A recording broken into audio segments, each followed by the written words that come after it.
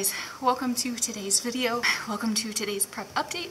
I'm gonna start off here, besides posing, with a full day of eating. So I'm gonna show you guys what I'm eating today. I'm gonna finish my closing practice, and then I've got a snack that I'm gonna show you guys. And let's get the day started.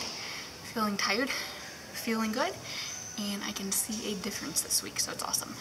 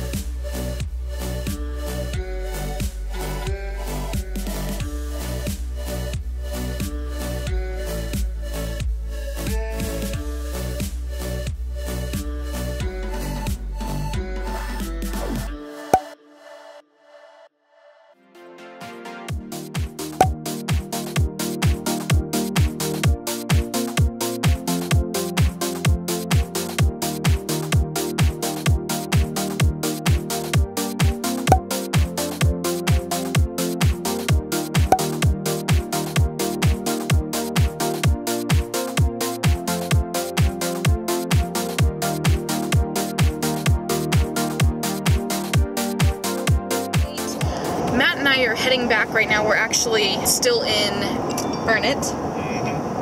Kept calling it Bastrop. I have been working out at the YMCA here in Burnett, and for the week, it's only 3 workouts, but I talked with my coach yesterday, so I do check-ins every Thursday with her, and she said things are moving along really well. She's actually really happy with how my body's leaning out really evenly. She said everything, typically, as we're getting leaner, our body likes to choose where it stores and loses fat first, and that's just biologically how we work. You know, typically for women, our stomach and our thigh and our midsection are the places that we gain it first and we lose it last, and that's how I've always been. But she said that everything seems to be leaning out evenly, which is completely new to me, and that's so cool to see, because over time I have seen other people, as well as seen it on myself, especially now, that as your body changes composition with lifting and gaining lean muscle mass, it actually stores fat differently, and that's really, really neat, because I'm already seeing my stomach leaning out, and at the weight that I'm at now, averaging about 140 pounds, I've never seen hints of my abdominal muscles at this weight. So it's really cool to see, and the fact that my quads are getting lean already when they were the last spot to lean out for my last show, it's really encouraging. So I'm really excited to see how things continue to progress along. Now, I'm still out of breath because Matt dropped me off at the Y to do my workout, and this week is actually my deload week. So I take the weight, I lower the weight, and I reduce my overall sets by 1. So I'm doing 2 sets of most exercises, and I'm lowering the weight to about like 80% of what I normally do. And it's just a way to help my central nervous system and help my muscles recover recover more as I go throughout this prep, especially whenever I'm in a deficit. We're going to be doing that every 4 weeks, which is a lot more frequently than I'm used to, but it makes sense whenever you're in a prep and you're in a more restrictive type of caloric deficit and your activity level is overall higher. You want to make sure and give your body enough rest, and that's something that I have failed to do in the past, and it bit me in the butt since I didn't do it. But I went in and I tried to keep it quick because him and Brady were just waiting in the car. So I supersetted everything. I didn't rest. I did my sprints, and it was probably, I want to guess it was probably about 45 minutes when it would have taken me at least an hour before. And that workout was tough. I probably could have rested a little bit more. Again, the overall volume of the weight is lower, so it's still technically a deload workout, but I did push a lot harder as far as cardiovascular endurance goes, so it was nice to do that. But now I feel pretty freaking tired, so I think I might have some coffee when we get back to the place. But all in all, prep is doing well. She did update my macronutrients this week again.